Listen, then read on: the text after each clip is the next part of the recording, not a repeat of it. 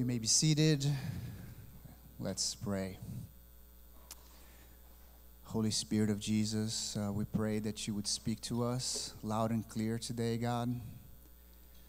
Only you can change our hearts, and only you can do the work that is the transformation that can happen from the inside out.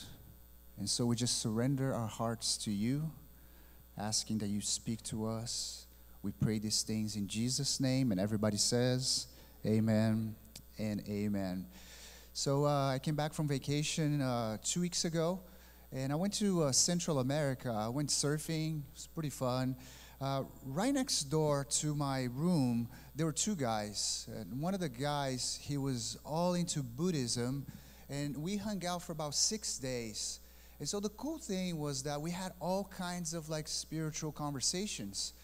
And after a couple of days, I was kind of shocked about the similarities, because I would say God wants us to forgive, and he would say yeah, in Buddhism it's a big time, we have to forgive too, and I'm like, hey, Christianity, gratefulness and gratitude is a big value, and he's like, oh, it's a big value in Buddhism as well. And after a couple of days of doing that, I was pretty shocked about the amount of similarities that there are in the aspect of conduct.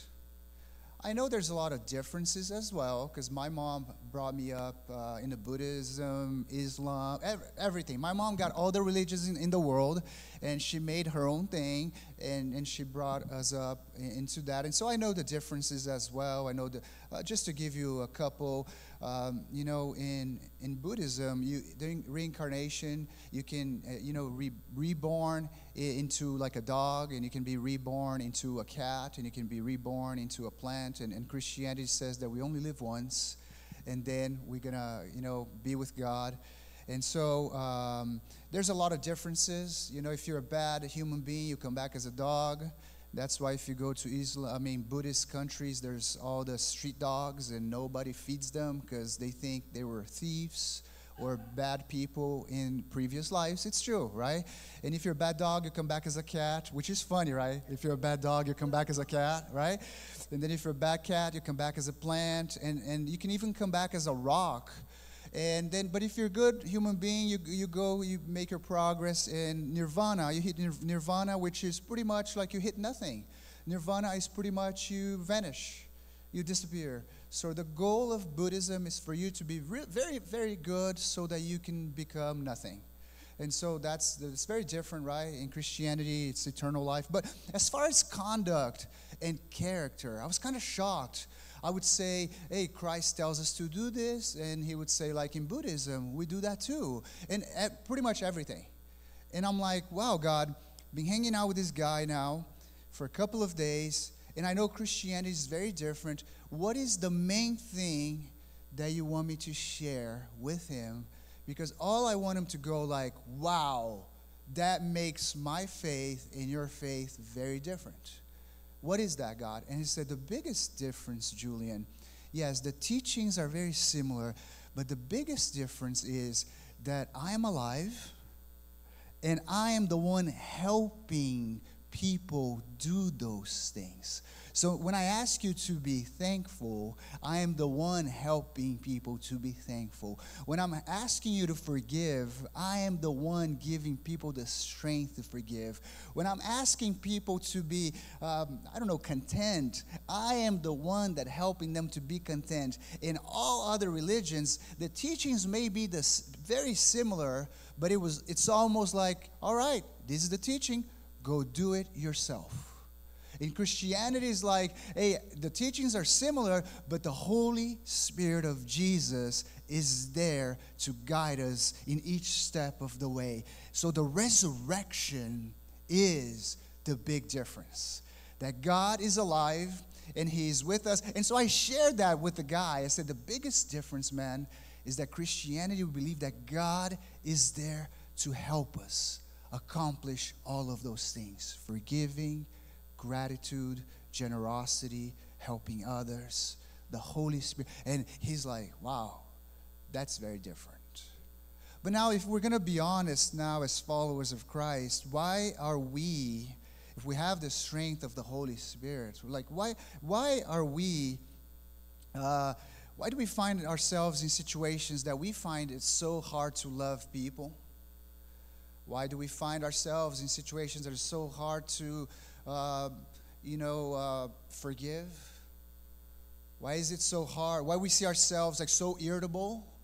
Like this one little thing, we would snap. Like if traffic is 5 minutes long, it destroys our day. What if somebody just says one thing that we don't like or we don't agree? Maybe it's a spouse, maybe it's a roommate, maybe it's a professor. We're like, explode. If the biggest promise of the Christian faith is that God is with us, helping us, and the strength that we have is His, why do we find ourselves so snappy, so short-fused?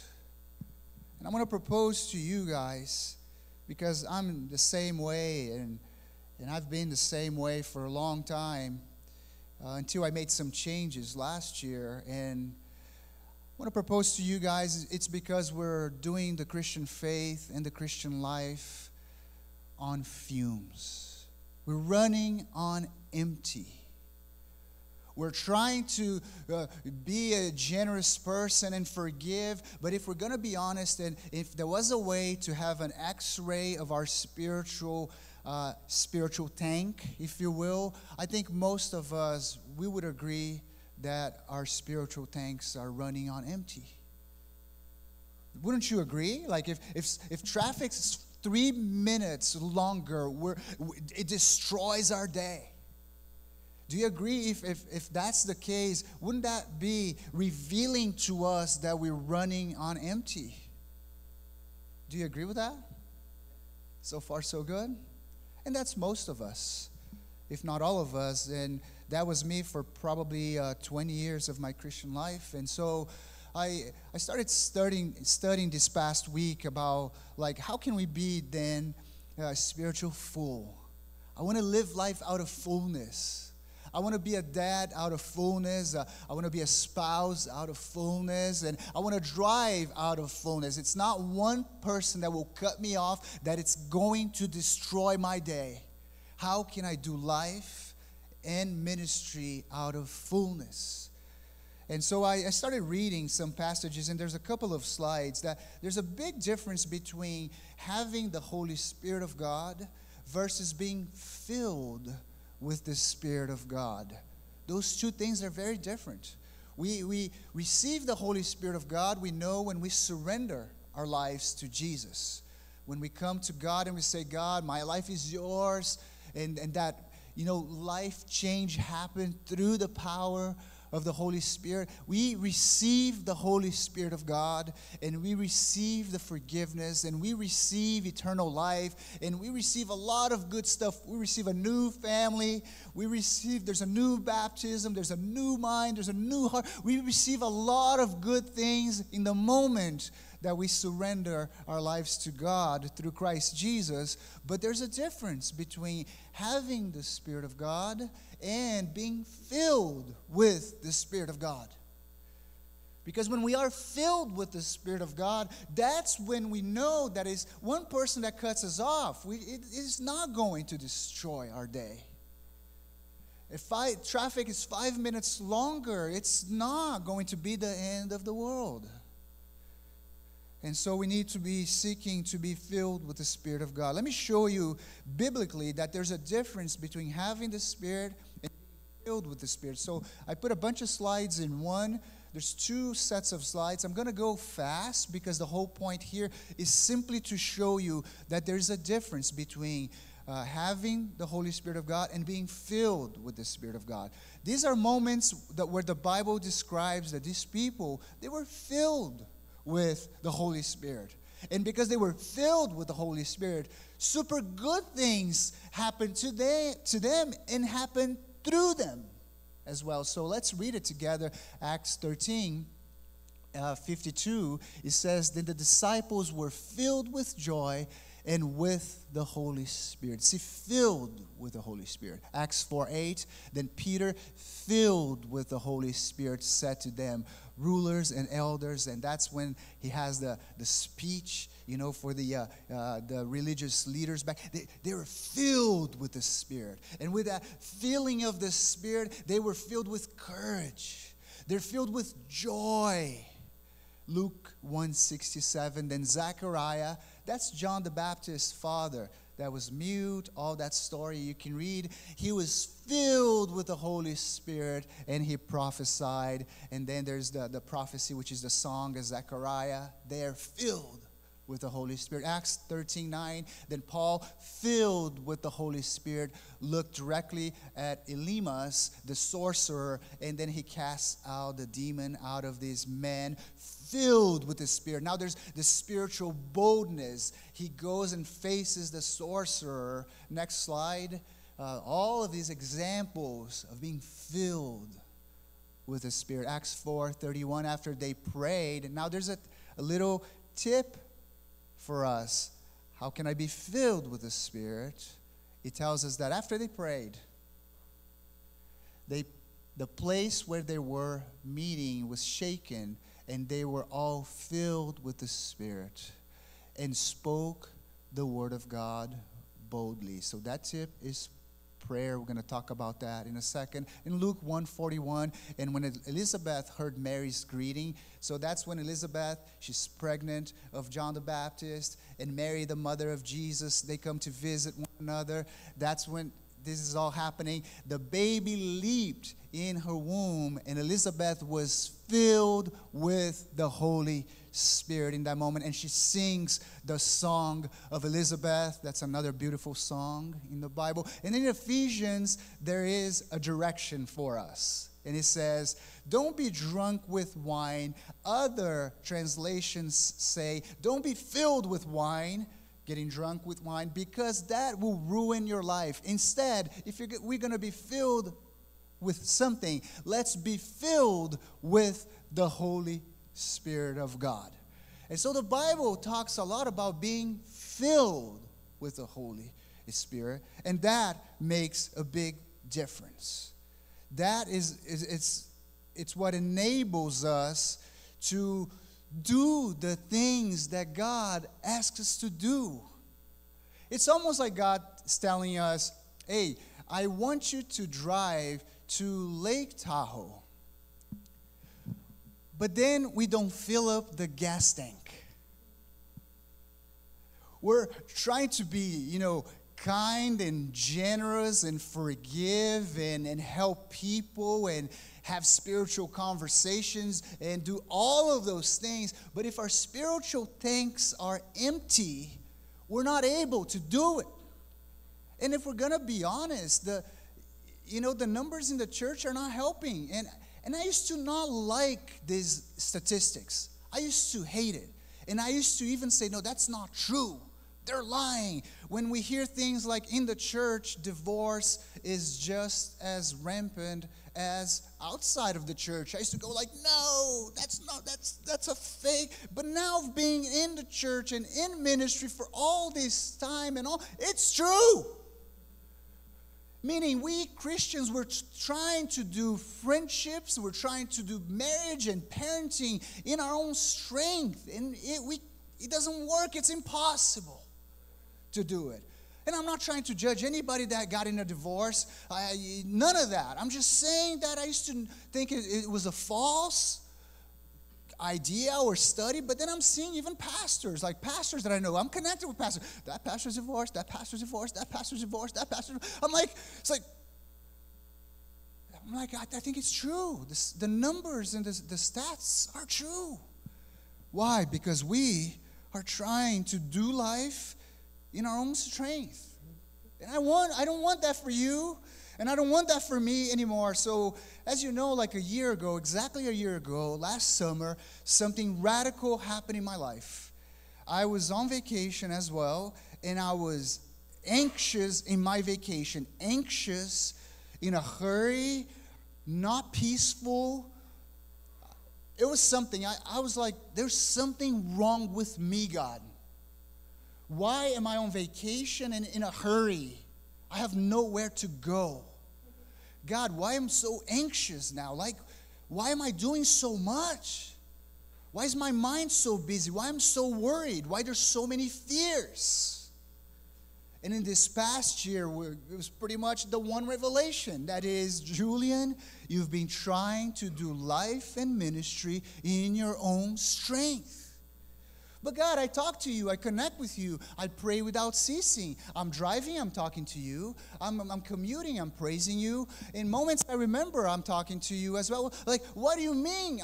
And I'm just telling you my conversation with God, right? Julian, that is not enough.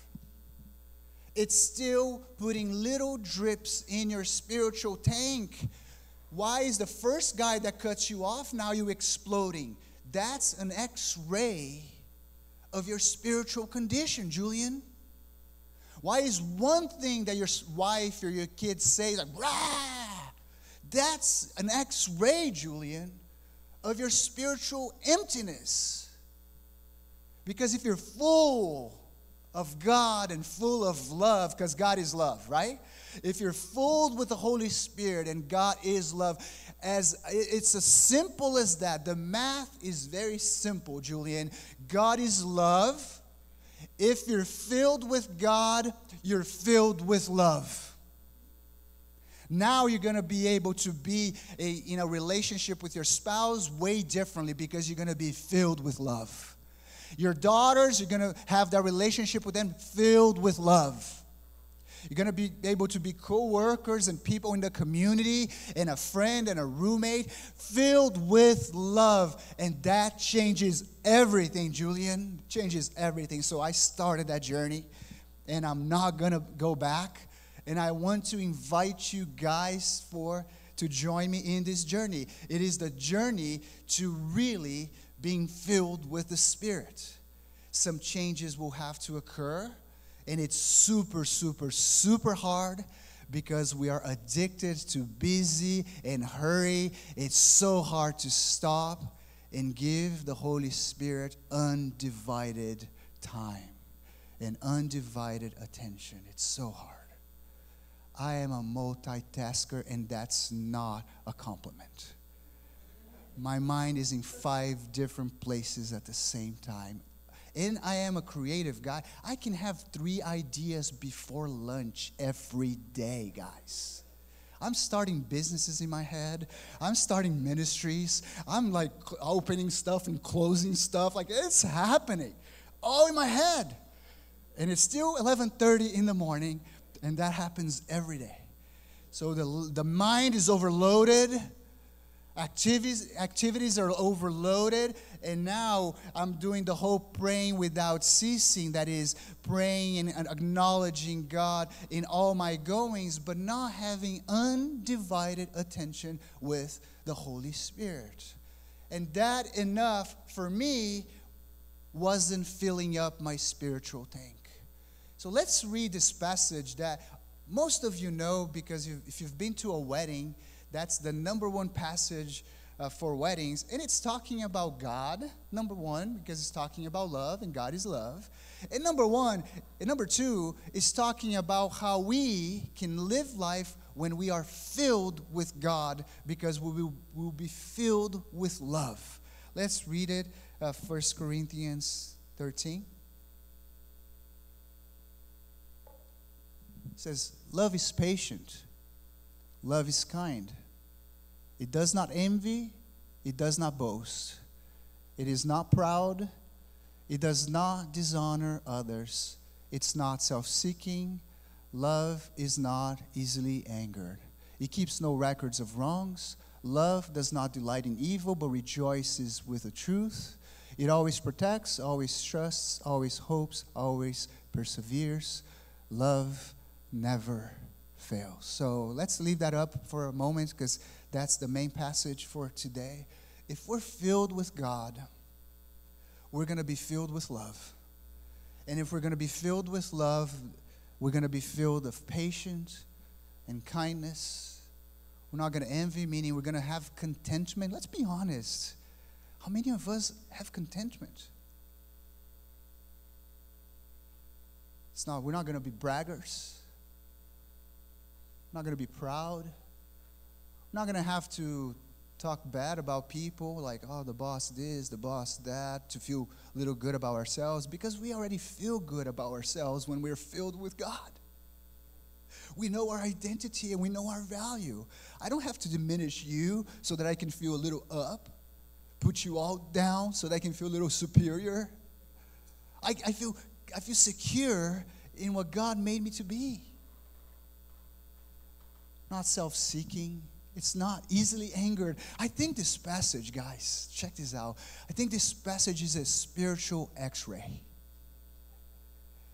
If we take a normal x-ray to see bones, then we do MRIs to see muscles and tendons and all of those things. To do a spiritual x-ray, I think we have to compare our daily lives to this passage. Let's be honest.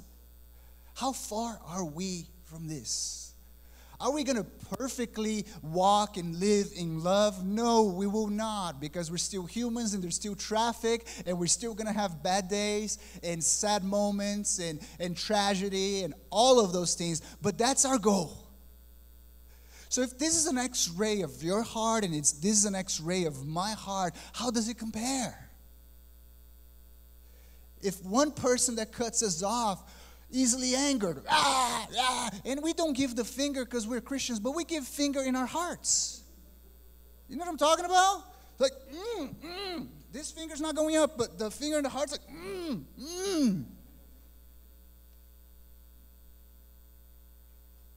Bragging, envying. Oh, I like to have that spouse. I like to have that house. I like to have that marriage. I like to have, this job. I like to have that office. Like, when we're filled with God, we're filled with contentment. Come on, like, who doesn't want that? I want this to be Julian. Am I gonna achieve perfectly? I won't, but that's my goal. That's my goal. That should be all of our goals. I hope you're sick and tired, like I was one day, of living life spiritually empty. That is revealed to us in all of those little things that tip us over. Like angry and mad and upset, or even politics. Like I was in a barbecue recently, the whole discussion was guns, and just two guys like, no, guns are horrible, guns are awesome, are horrible, are awesome. I'm like, guys, can we agree that there's two sides to this coin, and hey, let's continue to barbecue? Because there's two sides of like everything, there's two sides. And so, like, I want this to be the x-ray of my life and this to be the x-ray of your life. And so, for me, when I started like a year ago, I made a radical commitment. And here's the radical commitment that I'm going to invite you to be a part of. I will not leave the house without spending at least 5 minutes in God's presence. I'm not going to go like, okay, God bless me, God's good, help me with the commute. And like, no, I will stop to fill my gas tank, my spiritual tank, because people will cut me off. People will say things that are hurtful. There will be things online, social media, TV, political now in this season, that will annoy me, that will frustrate me, that will make me easily angered. I will see things that will trigger envy on me. You know that there's always people that have more than us? Isn't that crazy? Like I was talking to two very successful people. Check this out. They don't come to OB1, so I'm not exposing anyone. This guy is a pilot, all right? And this lady's a lawyer. And they're feeling like losers because they were comparing ourselves to one of the brothers-in-law that had so much more that I'm like, wow. It's amazing how discontentment can happen to everybody. But contentment can happen to everybody in Christ Jesus. That's the good news, right? And so, like, I want us to do this. It's radical because you're going to see how hard it is. 5 minutes in God's presence. Then I hope you grow to 10 minutes. This is so life-changing, family, that I never want to go back to Julian running on fumes, running on empty anymore. I don't want that anymore. I think 2 weeks ago for me was the ultimate example of the Julian that I want to be for the rest of my life and the Julian that I don't want to go back to. It's Friday, 5:15. You know, what happens on the freeways at 5:15 on Friday? Talk to me. Traffic, right? I come home from work. You know, like after work, you're like ready to settle. You're ready to like, oh, dinner and couch and TV. Like, I want to wind down. My daughter, she's in college, right? Like, she doesn't want to connect with me that much. But that day, it's like, Dad, there's a new ice cream shop. Let's go right now. I'm like, it's 5:15 on Friday. Like, that was my initial response. But then, and I'm not bragging here. I'm just revealing to you as a source of inspiration. But in that day, I was filled with the Holy Spirit. That day, I had made time for God in the morning. I had made time for God in the midday. I had not made any time for God before that. But I had enough in the morning. I had enough in the midday. That, when she said that, I had enough. I didn't snap. I didn't go like, you're crazy. I'll never do that. I love you, but not that much. Right? We say stupid things like that. Like, you know what I mean? It's like, but that day, because when we start doing this stuff, family, this is a different message, but I'll give you the bleep of the next message. We can hear the Holy Spirit so much better because we're spending time with the Holy Spirit. That day, I said, the first thing I said, honey, but it's 5:15. There's a lot of traffic, you know, this time. And she's like, but it'll be amazing. Apparently, it's the best ice cream in San Diego. And that moment, the Holy Spirit was like, Julian, your daughter wants to connect. That is greater than traffic. But see what I'm saying, guys? It's not like, hey, spend quality time with your loved ones. Then you're like, trying to do it in your own strength. No, it's through God. All this goodness starts flowing out of us. It's out of overflow. We live life out of overflow now, not out of like, oh, Holy Spirit of God, help me now to go eat ice cream because it's 5:15 and I hate traffic. The Holy Spirit was like, it's your daughter. At that moment, let me be honest, there were still like 5% annoyance, right?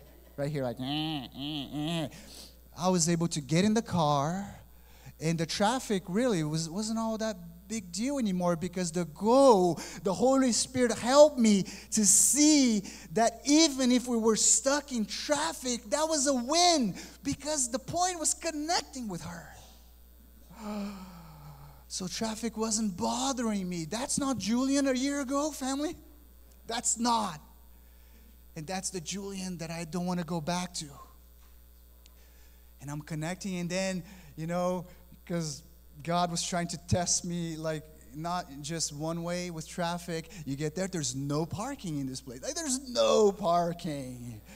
And I'm like, okay, there's no parking. We're going to find parking together. You know, but she's in that age now that she's like, park at 7-Eleven, Dad. There's no problem. No worries. I'm like, I know enough to know that, like, $400 toll ticket. I don't want that.